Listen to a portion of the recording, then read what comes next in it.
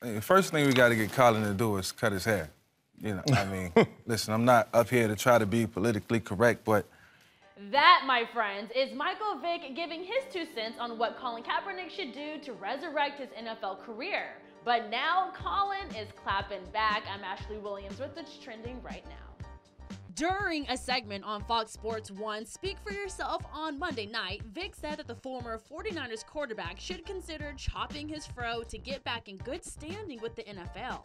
Vick's comments didn't exactly sit well with Colin, who fired back in the classiest way ever.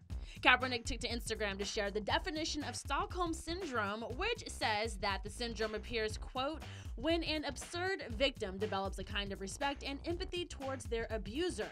It also states that this usually, quote, happens because the victim sees the smallest act of decent behavior as an extracted event, which makes them see their captors as essentially good.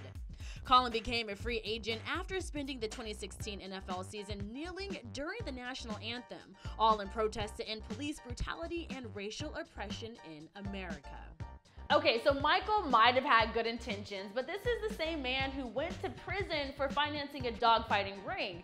So, although speaking from experience, should he have kept his mouth shut? Also, do you agree? Let us know your thoughts in the comment section below, and if you haven't already, subscribe to our YouTube channel. For HipHollywood.com, I'm Ashley Williams.